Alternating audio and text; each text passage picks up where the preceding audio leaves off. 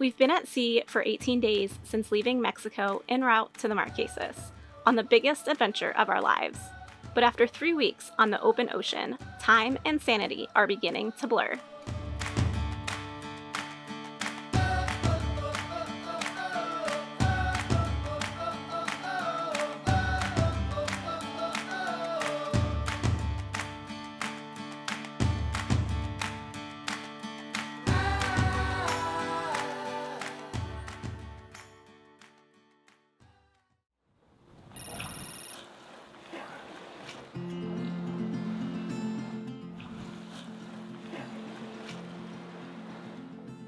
Today is day 18 of our passage to the Marquesas, and we have just under 1,000 miles to go, which seems like such a short distance now. Before we started the sail, our longest sail was 10 days at about 1,000 miles, and we thought that was massive.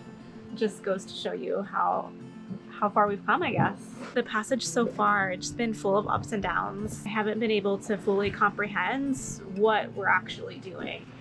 Our day-to-day life out here is pretty boring, and it's really been interesting because we get up, we do sail changes, we eat, we sleep, we do very, very basic things.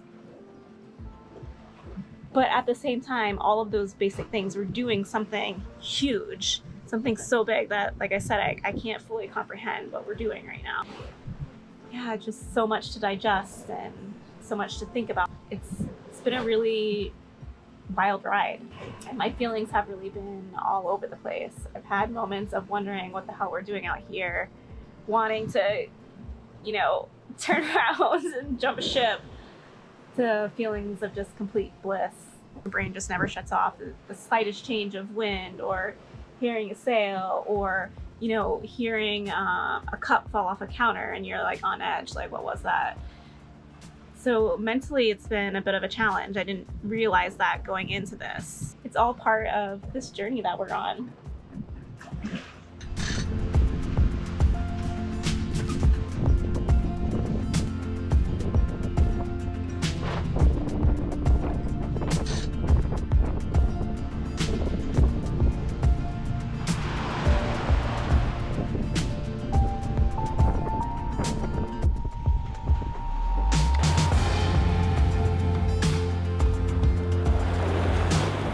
Another day, fully overcast, but the wind's been pretty consistent. We've had a good 10 to 15 knots all day, so we haven't had to jibe or tack or do anything.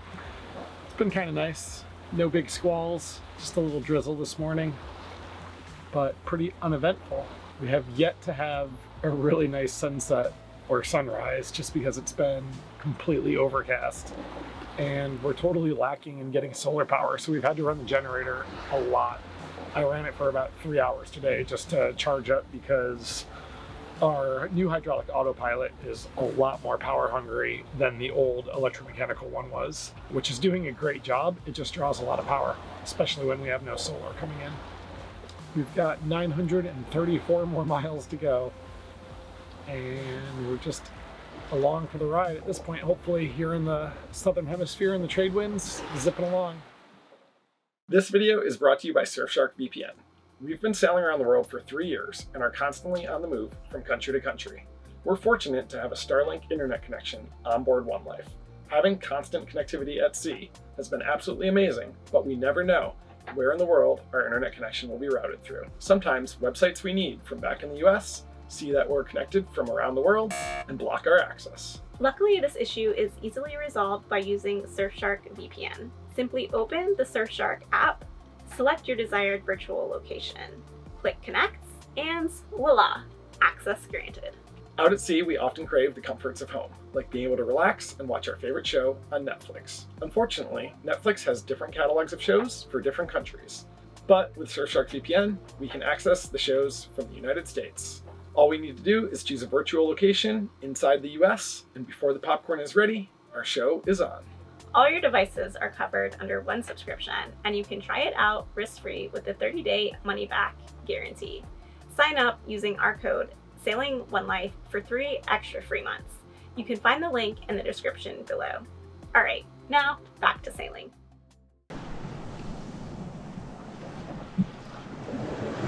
So I've just noticed over the past few hours that the sea state is starting to settle down a little bit. And I think that has something to do with the current that we've been fighting against. So for the past maybe 3 or 4 days, we've been kind of fighting our way against what's called the equatorial countercurrent. And that's a west to east current that flows because of the trade winds. So the trade winds to the north and south are blowing out of the east and pushing the water on the surface to the west, and that water's got to be replaced. So what happens is water moves along the surface of the equator from west to east, and it's about a 1.5 knot current or so. And that slows us down, and it's also made for some short, choppy, confused seas because that water moving against the predominant wind direction out of the east just makes for not a very pleasant sea state. So hopefully we've got our way through that now, and I've noticed too on our gauges that we're not fighting current anymore. So we measure our GPS speed, and then we also have a paddle wheel in the water that's measuring our speed through the water. And by comparing those two speeds, you can determine whether the current's against you or behind you or even on the side. So by looking at that right now, I've realized that the current's a little bit behind us now and no longer right on the nose. So we're going a little faster, sea state's a little calmer, and hopefully it stays like this. And we start to pick up the favorable current out of the east that runs with the trade winds a little bit south of the equator. But hopefully it's a nice calm night, just like it is tonight. Brooke's down getting a little rest, and then she'll come up in a little bit, and it'll be my turn to sleep. Hopefully, no squalls to report, no problems, just a nice, easy, comfortable night sail tonight.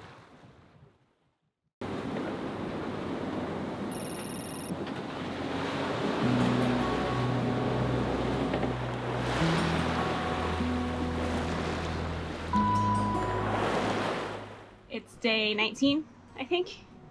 And we're gonna ask Gary how he thinks the provisioning has been going.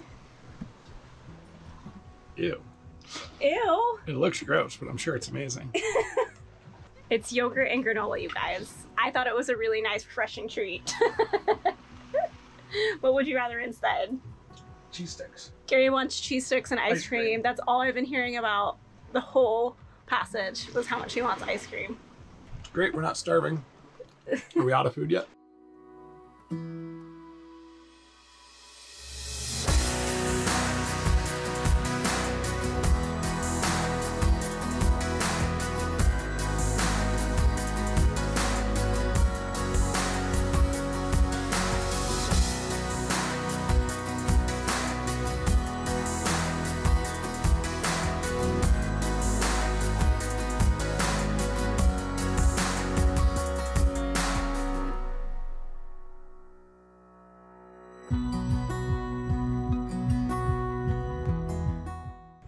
It's a little bit after midnight. Yeah, I know you guys can't see anything, but we've got a fish on. She's off.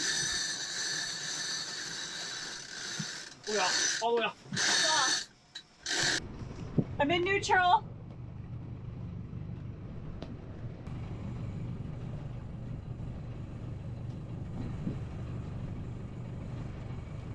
So we're basically hove to right now. And the time is 12:25, which means Gary's been fighting this thing for 10 minutes now.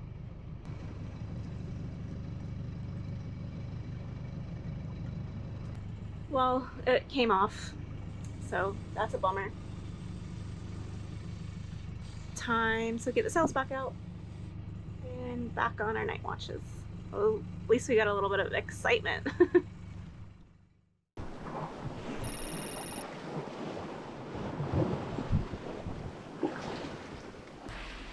Hi guys, good morning. It's another cloudy day out here. Still hoping for that epic sunrise, but I haven't seen it yet. And I actually just made a cup of hot tea. It's the first caffeine or caffeinated drink I've had in a few days, just because I haven't been sleeping well at night, so I thought I'd cut caffeine out, but it doesn't seem like the caffeine has anything to do with it. I'm still really not sleeping that well. We're doing between 5 and 6 knots the past day or so, and we have 732 miles to go, and we have a whole lot of nothing happening again. so that's good. I like the uneventfulness, but I'm really looking forward to seeing lands. I think we probably have maybe 6 days to go.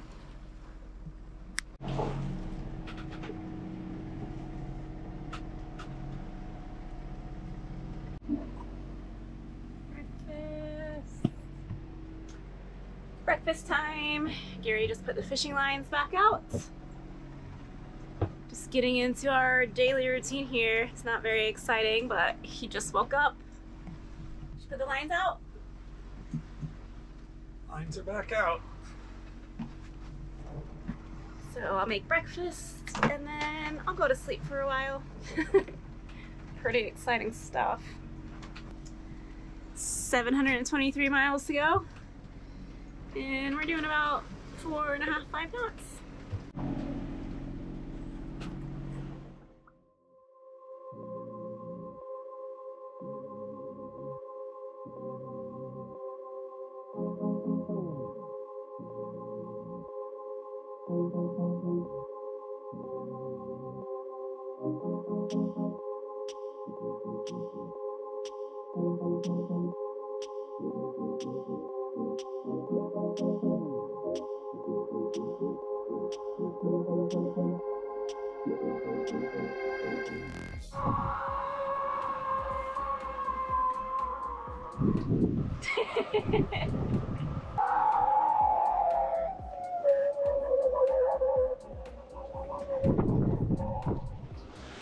Day 20, you guys.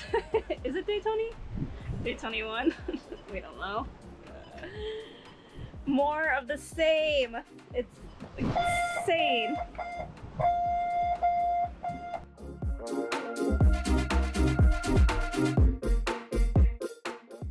So we just played a few games of this new thing we invented called Sea Legs. You stand in the cockpit without touching anything, and the first person to fall over loses.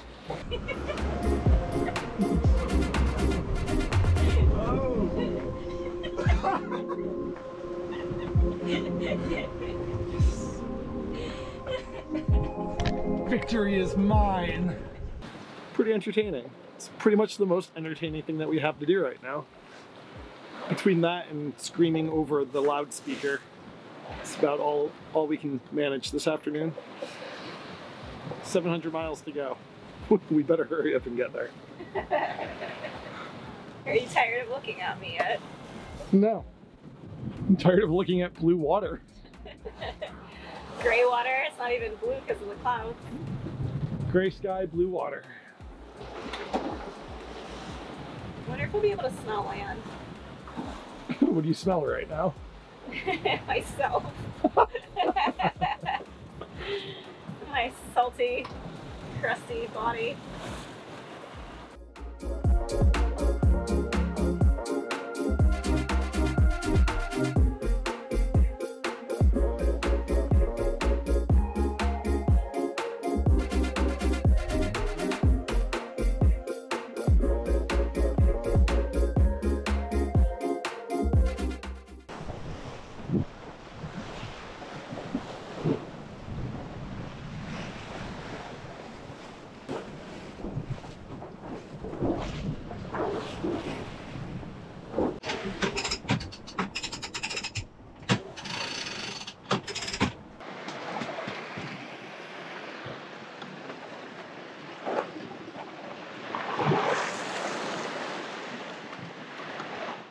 Tonight, Gary decided it best to bring in the lines before dark.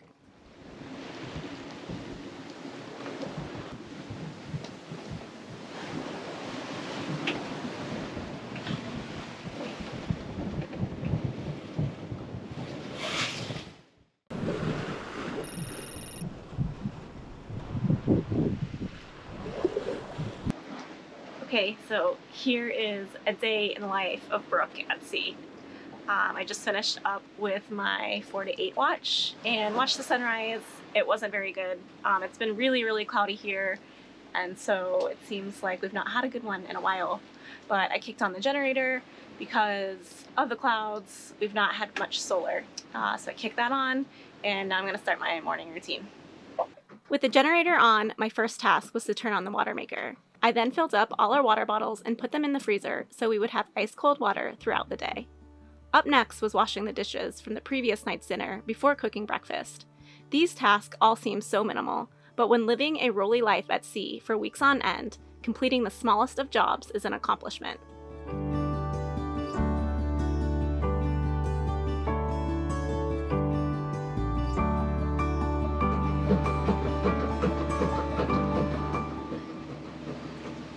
Yum. We look forward to the little things, like having a warm meal and getting in a short nap.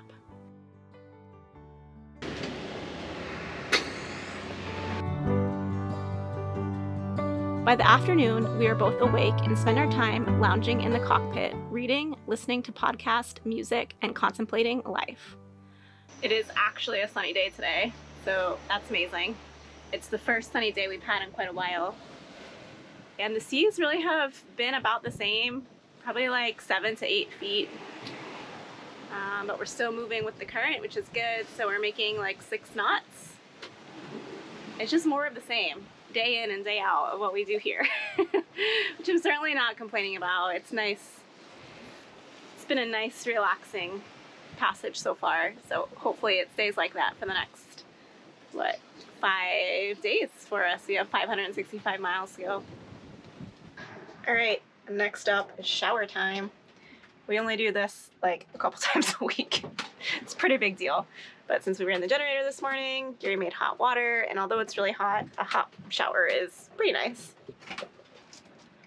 Shower pump on, water on. So showers are pretty fun because since we're heeled over to the starboard side, all of the water seems to rush that way. So basically, we sit here so we don't fall over, and then you'll see all of the water slides that way, which makes it pretty hard to pump out because our drain for the shower is over here. So it doesn't work well when all the water runs over that way and it pumps out here. So it's kind of a challenge. Okay, so this is what I mean about the water. You can see, we lean over, and it all goes to that side. So when you pump it out,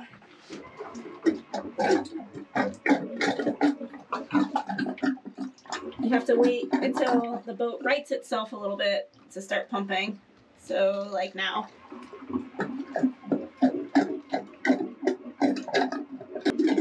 All part of life at sea.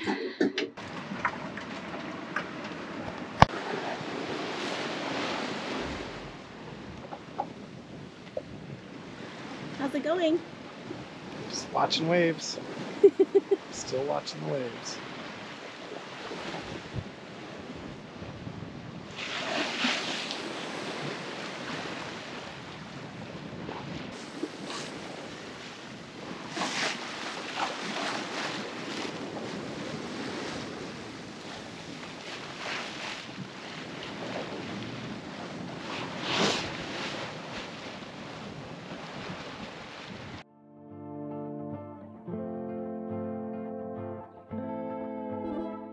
And it is already time to make dinner tonight. Again, the days go by fast, I guess, just because we're being lazy, and I don't know. It seems like we eat, we sleep, we read, we watch the waves, and we repeat it. Anyway, I'm gonna make us dinner before the sun goes down and we get settled into our night watches once again.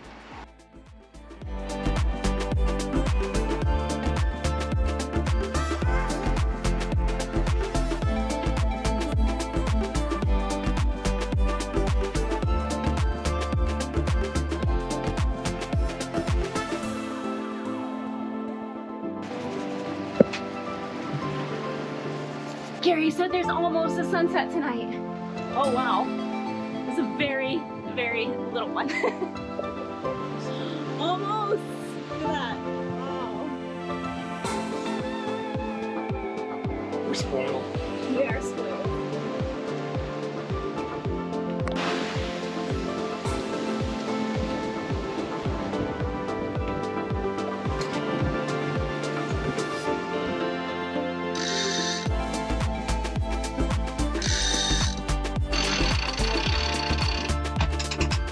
So I'm up here on my night watch, and I know that we talk about our night watches a lot, but we don't really explain what we do during them.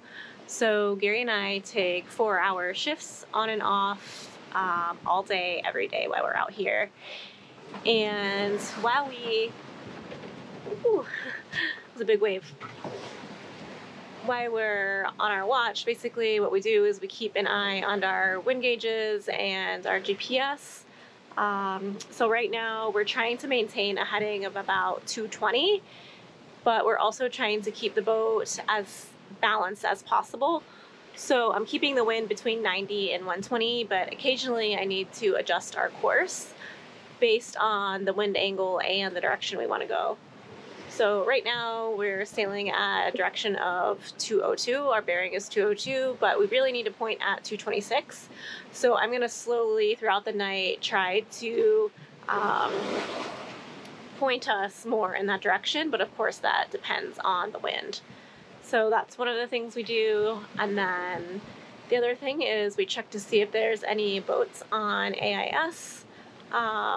We do have alarms set up to go off when a boat comes within like a 10-mile range of us. But as we found out the other nights, not all boats have AIS out here. So we also scan the horizon about every 15 minutes to check for any lights or anything that looks out of the ordinary. And then lastly, we also keep an eye on our radar and look for any possible storms that we might need to adjust the sails or try to dodge the best we can. Yeah, that's pretty much it. Then the rest of the time is spent listening to a podcast, reading a book, watching a movie, and sometimes when we're feeling really tired, we'll set our alarm for every 15 minutes so we can snooze for a few minutes and then scan everything, look around, make sure everything's good. But yeah, that's pretty much what our night watch consists of.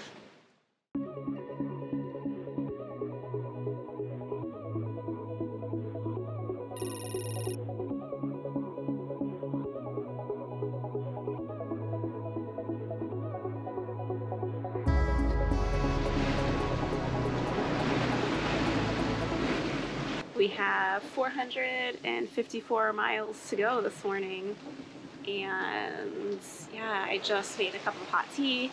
I'm getting ready to get off my night watch, so I'm gonna finish listening to a bit of my book, and then Gary should be awake in the next hour or so.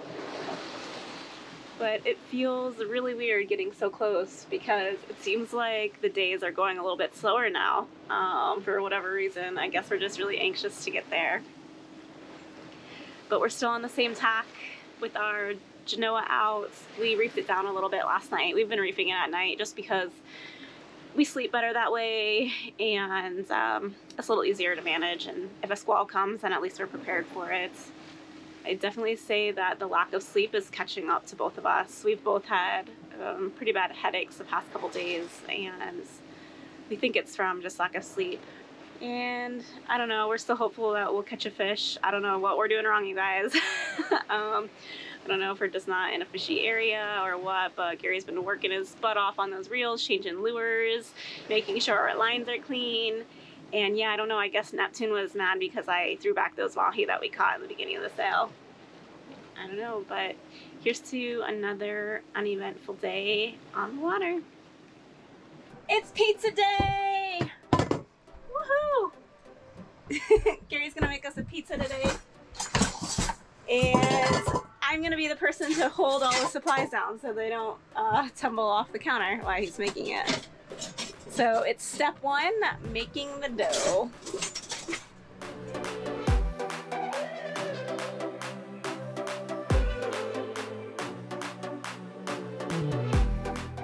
This is actually one of the calmest days that we've had in a while. So it's a good day for tackling the pizza.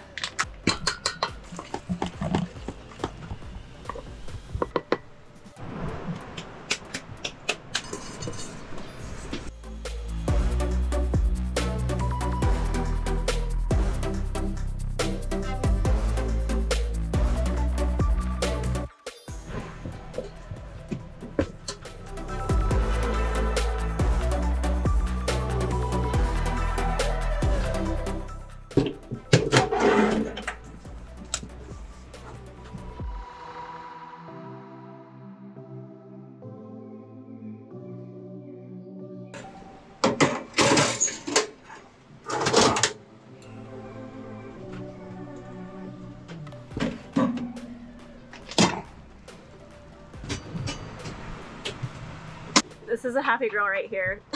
This is definitely a highlight. Oh man, I know that this is a lot of work for Gary to do. I'm so stoked for pizza day. Woohoo!